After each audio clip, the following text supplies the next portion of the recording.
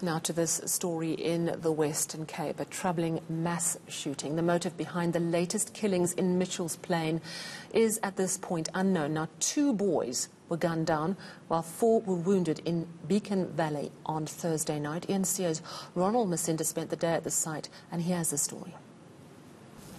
Amin Sinclair is cleaning the blood of the victims gunned down near his house. He says the boys who were shot were part of his football team and weren't involved in gangs. We as coaches and sports people, we tried our best, to get the children from the streets.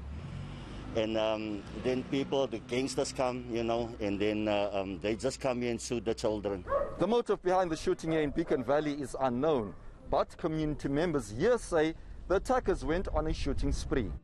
The victims are aged between 14 and 18.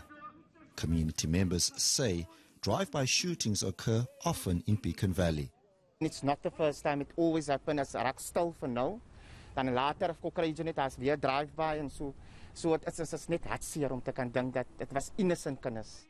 One community member says sometimes teenagers here get killed for refusing to join gangs.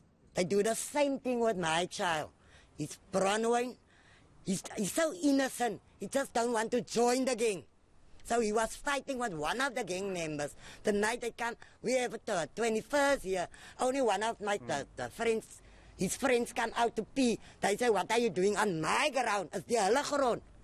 Police say no arrests have been made and that a 72-hour activation plan is in place to find the perpetrators. Ronald Masinda, Cape Town.